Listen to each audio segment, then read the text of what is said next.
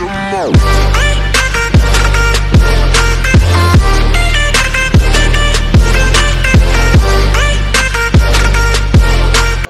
so we started looking at a repair for Dell Inspiron 14-3452. It's one of those small mini laptops, and the customer brought it in and they wanted a reinstall because their operating system was corrupted. So what I did, I took it down to do a little check on it, found out that there was no hard disk inside. Instead, what it contained was a memory chip that is used as storage. Now these are those embedded multimedia memory cards, kind of like what comes in smartphones and so forth. They're small storage, so the maximum capacity of storage was about 32 gigs. Now I've seen these as either 32 or 64 gigs, and manufacturers do that, or the company does that in order to save money. They are cheaper end chips, and so the laptop costs less, and people go for that, right? So whenever you see most of these devices 32 gigs as storage, what happens is that Windows 10 installation alone will fill that up. You put in a couple programs and your hard drive seems to be filled up. So we decided we'd try the installation. The reinstallation, the repair didn't work, so I had to opt to just clean off and put in a new operating system on it. So I was prepping my disk first with Rufus 2.9, which every time I tried booting, it would say no hard drive would be found. So to remedy that problem, I had to download Rufus 3.2, which gave me some other options in terms of creating that boot disk. And I'll show you that on screen. So if I run 3.2, I already have it running. You'll notice that after inserting a disk, it requests a disk image, which I will just select and put in. And then the other feature was that the target system was a UEFI system, right? Which was key for me.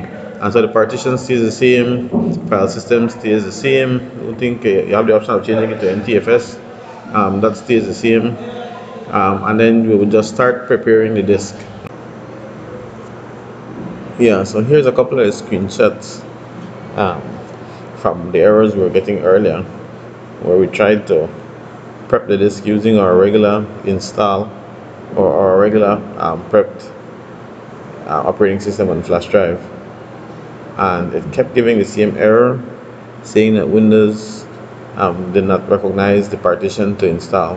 And so this was why I decided to upgrade the Rufus and have it create a brand new installable USB disk for me.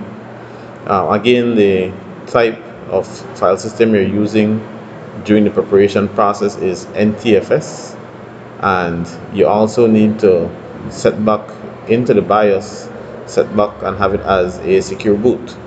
So you're no longer using the legacy boot, you're using secure boot. So the USB or the flash drive is prepped, the USB drive or the flash drive is prepped so that you can use it using secure boot. So I'm going to insert that and restart the installation process for you and show you how that goes. So with my system booting up, and just again I'm selecting the boot drive. It is my USB storage, but I'm using the UEFI OS that I have on my SanDisk drive. So I go ahead and I select that, and it does its thing in getting past that secure boot process and starting the boot up process. That's pretty much it from there. So if you're looking to install on one of these eMMC discs or these small embedded multimedia cards, which most of the smaller laptops now bring, for I guess for affordability reasons from the manufacturer, then it means that you have to use the newer version of Rufus and create your bootable disk as an NTFS disk in order for it to be able to boot or allow you to install an operating system on it. So for a while this was tough. I just wanted to get this online.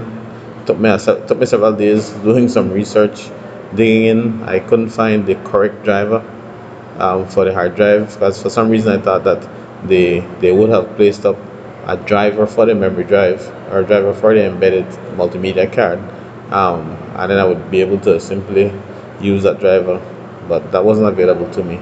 Therefore, I had to do it this way. Right? So I'll just show you the rest of the installation process. This worked for me. Hope it works for you.